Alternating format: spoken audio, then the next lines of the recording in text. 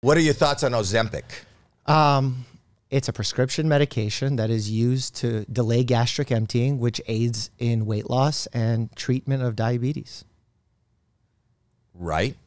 And how do you feel? Like, do I have emotions about Ozempic? That doctors, it seems to be, and maybe, I know you're in New York, but here in LA.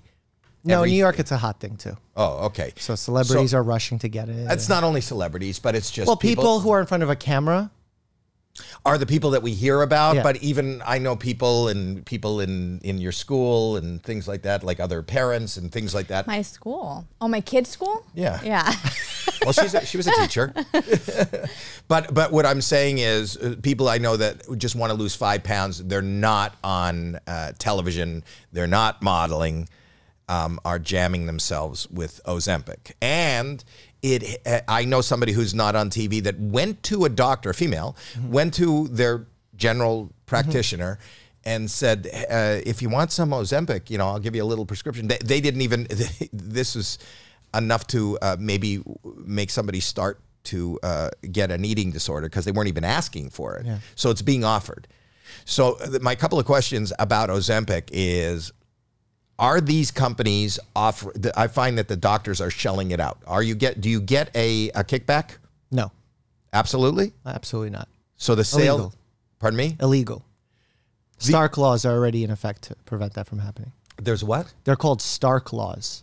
Explain to me what that is. It's basically a law that prevents doctors from profiting off of the prescription of medications, owning a lab and sending the patients only to this lab, sending them only to a specific subspecialist that they get kickbacks from. There's rules in place against this. There is no benefit to a doctor prescribing anything. There is. It's secondary benefit from patients coming to see them and paying out-of-pocket costs to see them.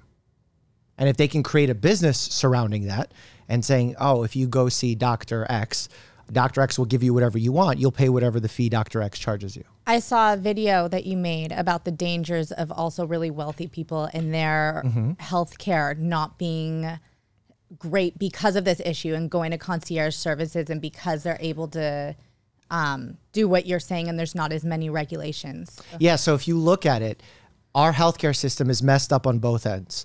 The bottom part of our socioeconomic ladder, people struggle to get access to care. They can't afford their medications. They can't see doctors because they don't have insurance. But then on the other end, they also get really bad health care because they think they can buy health.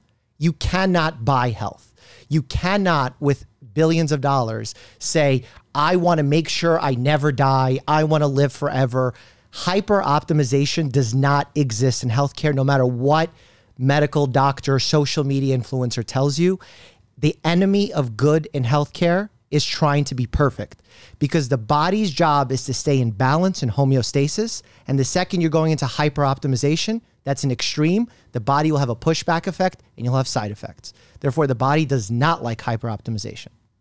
Which an example is like juicing, a juice cleanse, or like when people say, oh, if you take TRT, you'll be faster, stronger, leaner, and everyone should be on TRT.